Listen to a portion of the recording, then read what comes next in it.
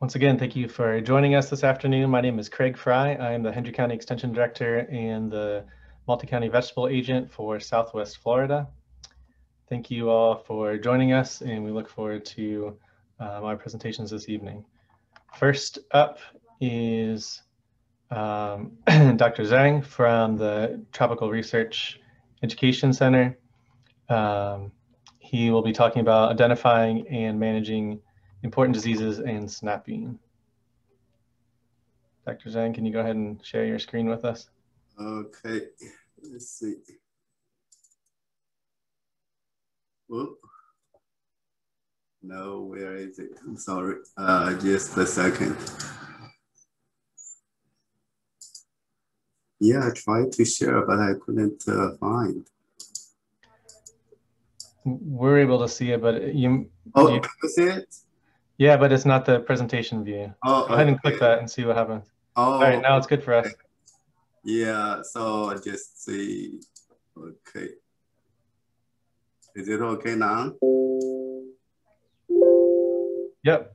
Okay. Yep.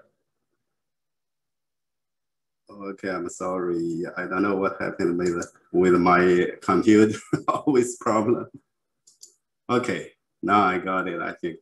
Okay, so thank you, Craig, for your invitation. For those who don't know me, I just introduce myself first. Again, my name is Shuan Zhang, plant pathologist at the Tropical Research and Education Center in Homestead, Florida. Today I'm going to talk about how to identify important disease in snappings and also how to manage the disease. So the snapping, we know in Florida is an economically important vegetable crop, and Florida ranks first in terms of the value of fresh market snap beans. Snap bean is primarily grown in South Florida, like Miami-Dade County, Hendry County, Palm Beach County, and outside South Florida is Alachua County.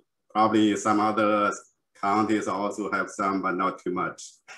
According to the USDA, in Florida in 2019, snap bean was harvested on 26,000 acres with a value of close to $70 million. There are a lot of disease on snap bean, including those caused by fungi, by bacteria, and even a lot of more by virus, and also some caused by nematodes.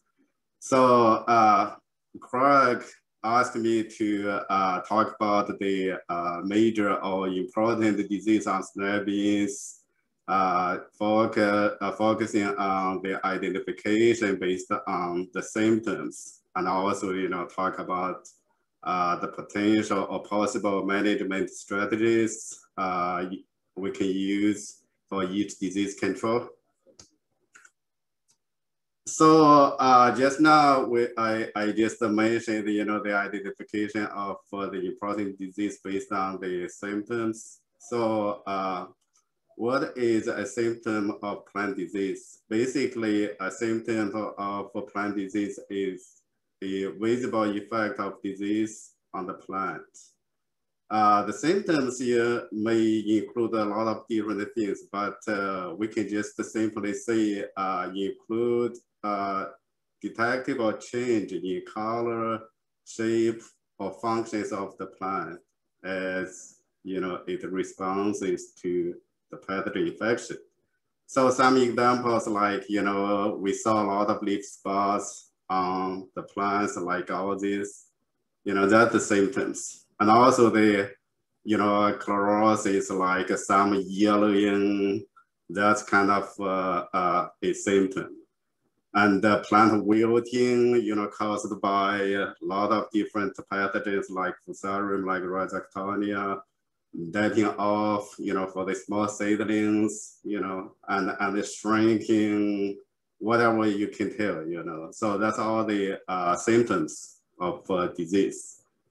And also probably you have heard of another term, sign. So a sign is of plant disease is physical evidence of the pathogen.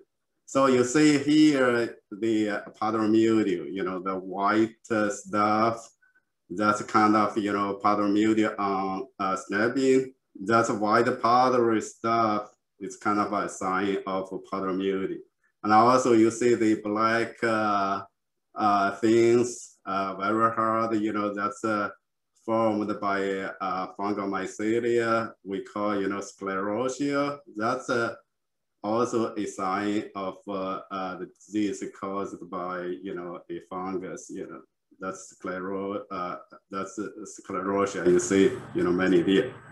Of course, some others like, bacterial disease, you could see the slimy masses of bacteria on the surface of the infection site. Like here on the snap-in pods, you see the grimy area. Sometimes when the moisture is high, you will see the slimy masses. Okay, and also here you see kind of black things or fluffy. That's another sign, for different disease here. That's wet rot. Okay, and for a lot of disease, actually, we don't really know, when you see the symptoms, or you're in the field, there are a lot of different symptoms. So if you don't know what the disease is, you should, take the samples and consult extension agents. And also even, you need to send your samples to plant disease diagnostic clinic. So in Florida, basically, UF has different diagnostic clinics, all over the state of Florida. So I think the one close to you guys in Hendry County or in Markley area, is the Southwest Florida Research Education Center. They have a plant diagnostic clinic. So that's the website I just put here. And also in Homestead at Track, we have a plant diagnostic clinic too. So whatever you want, you can collect your samples and follow the procedures, how to pack the samples and how to ship your samples to the clinic. So we have some others like in Bob, at the Gulf Coast Research Education Center. There is another clinic there.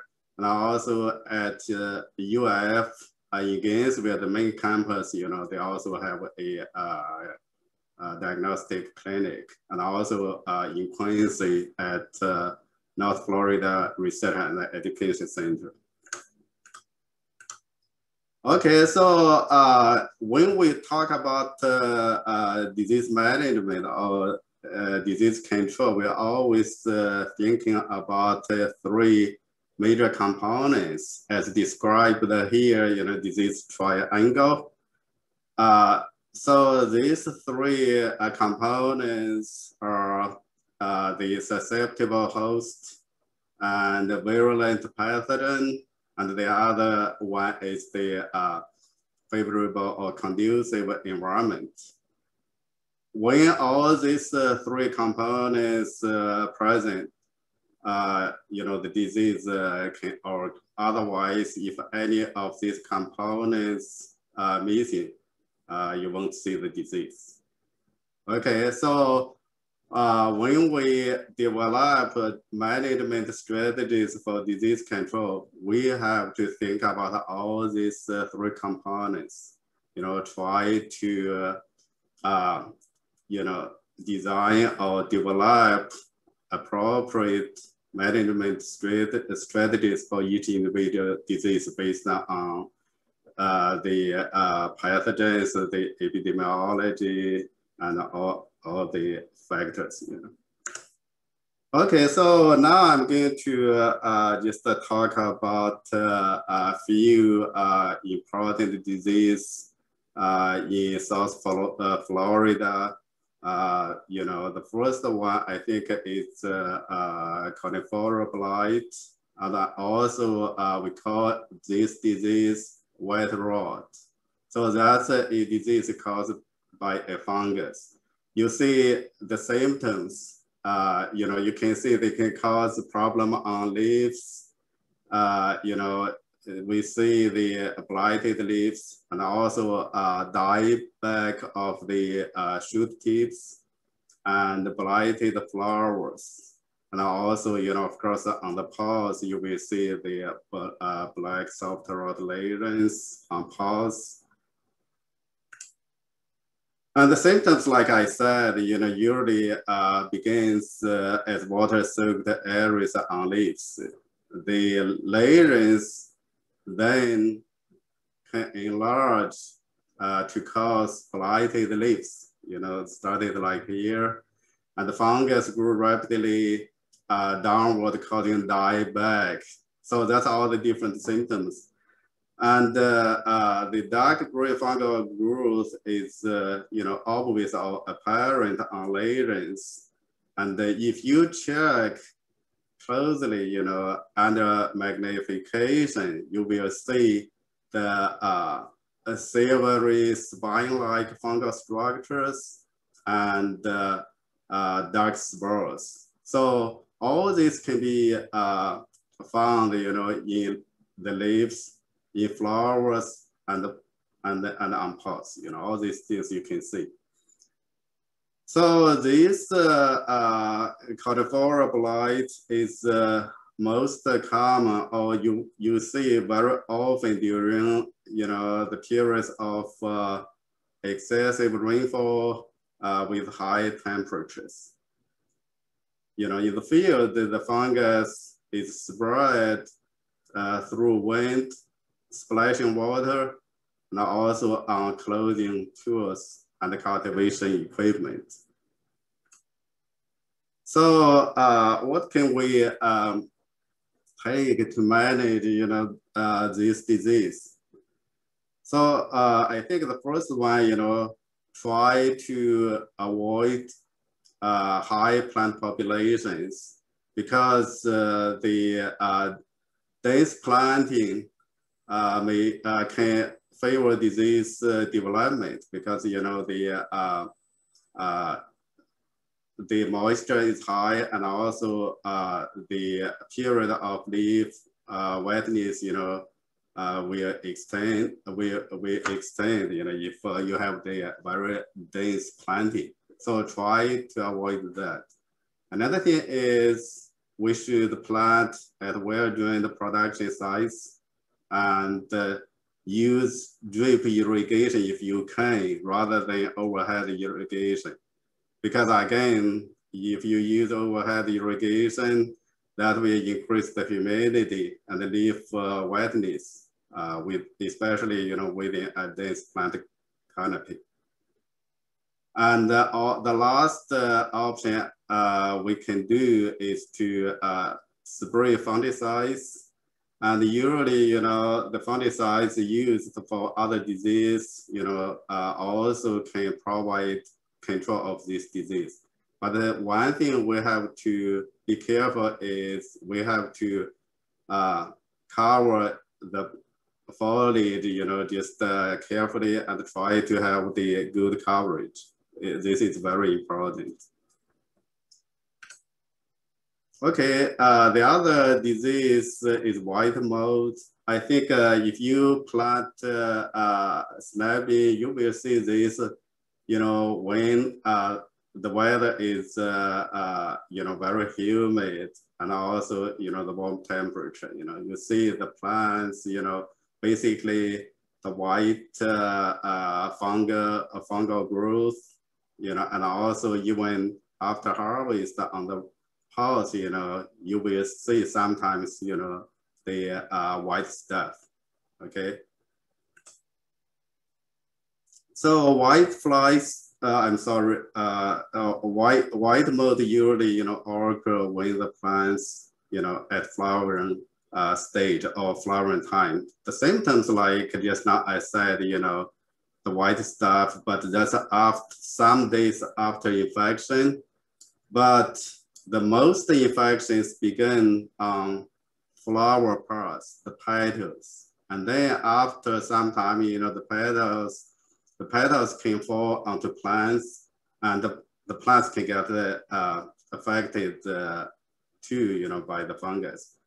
The infected young plants usually have a watery soft rod of the stem, near the soil line, which later can extend up to primary leaves. So you will see, the problem of the infection on the leaves.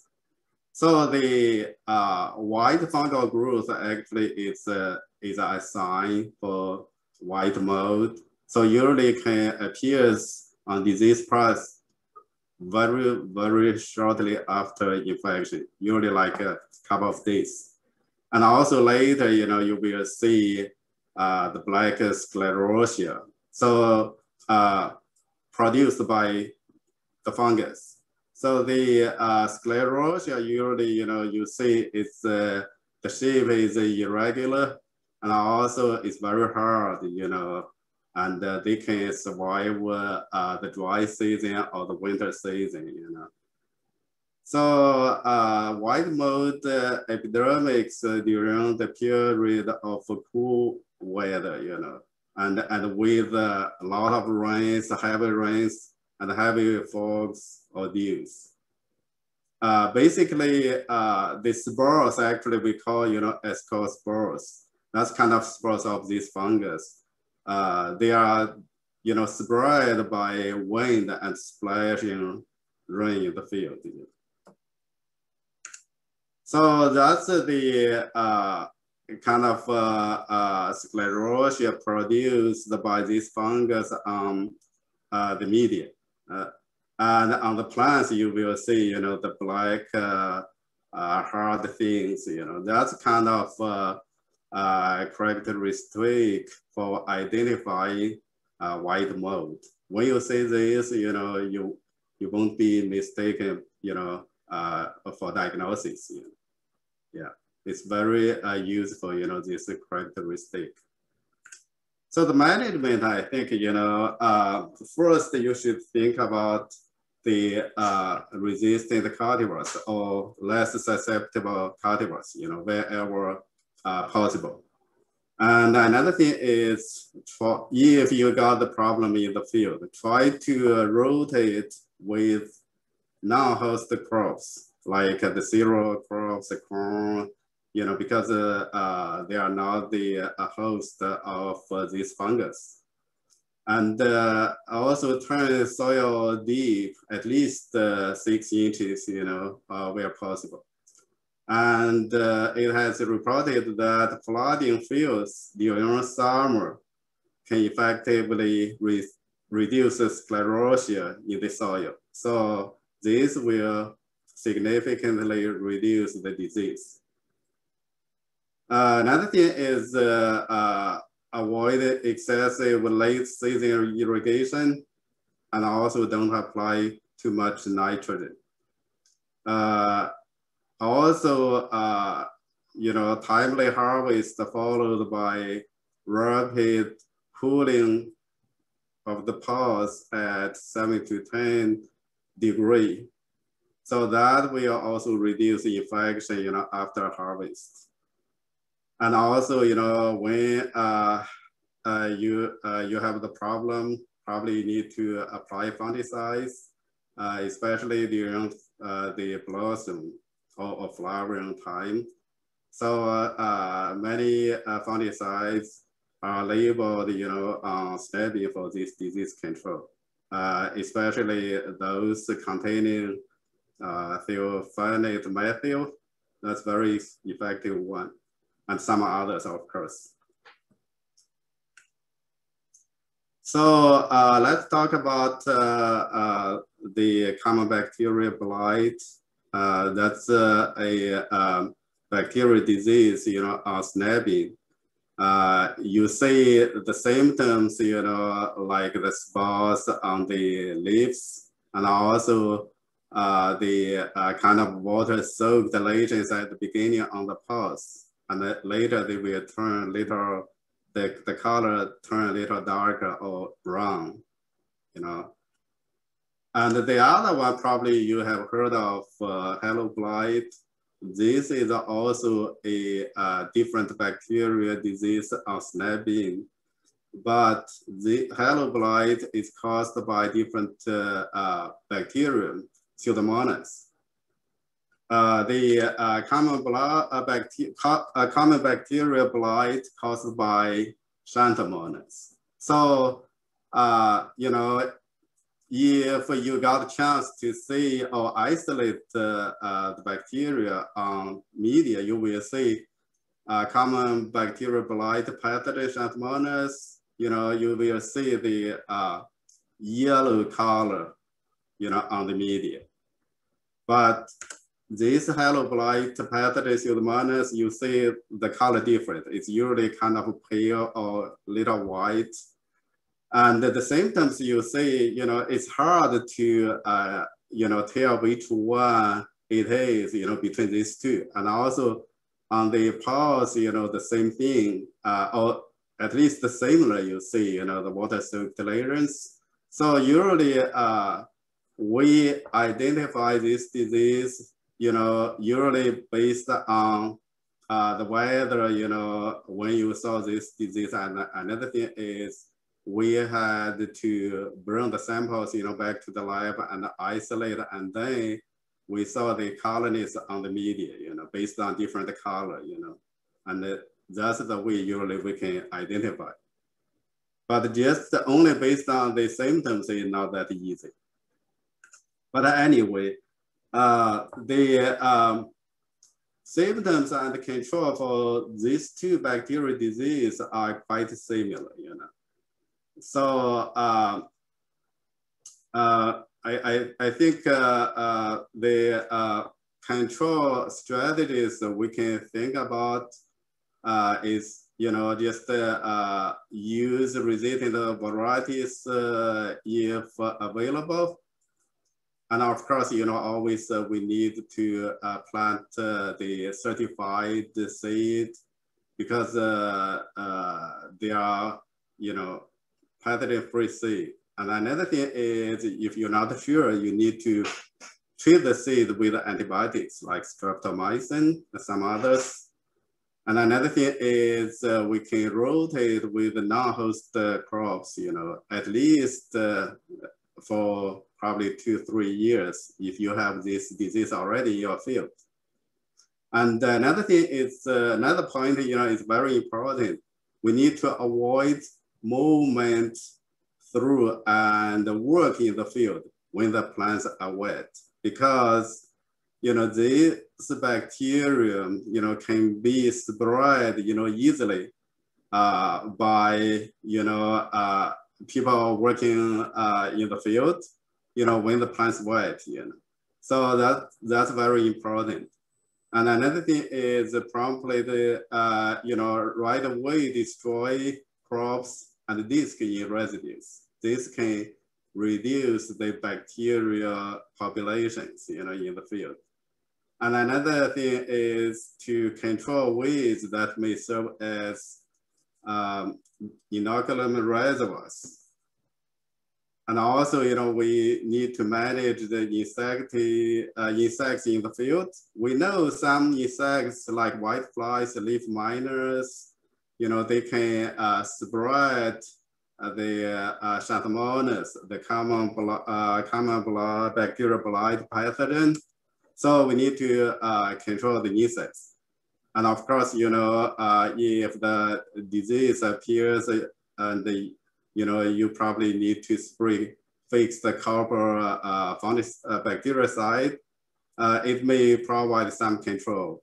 But because of the resistance developed in the bacterial populations to copper, there might be some challenge, even sometimes probably don't see that good effect by copper application. We conducted a survey in Miami-Dade County back to several years ago. We found the majority of the isolates of Pseudomonas, which is the pathogen of halo blight. I mean, majority of these isolates were resistant to copper. So we have to find a way to improve the efficacy of copper for bacterial disease control. Okay. So next one is red node. Probably you have heard this disease in the past couple of years. Basically this disease was a minor problem, usually on snapping. But in the past couple of years in South Florida, we got a lot of problems, And the characteristic of this disease on the plants is the reddish discoloration on the nose, on the wings, and the wing lines of infected leaves. And also even on the paws, you will see the reddish brown concentric rings. And also, they can cause the paws, just shriveled or puffy and don't produce seed. And that's the picture we took in the field in Homestead in November 2019. You see some plants are severely stunted by this virus. And that's a really big problem recently, in this area. So probably red node is caused by a virus called bacterial streak virus. This virus vectored by or spread by thrips, the Western flower thrips, and the other one is onion thrips.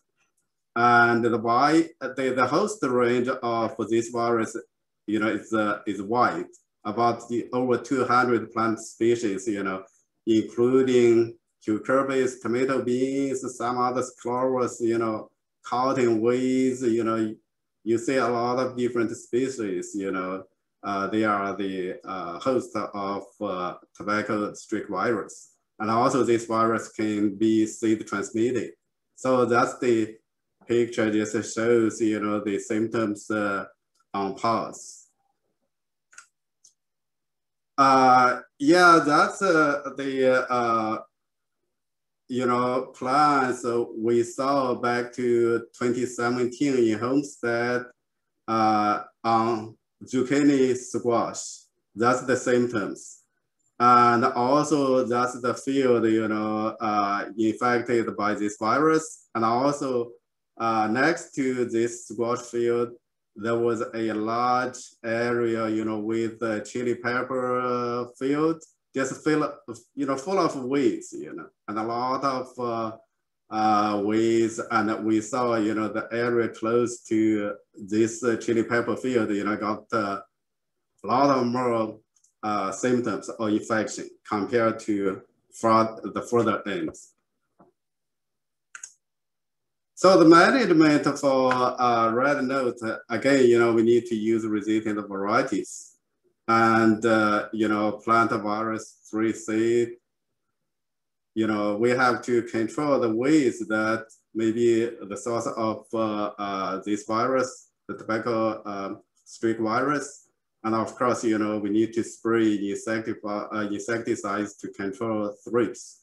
So we know some insecticides like Radiant, Movento, Exeria, they all have pretty good control against the thrips.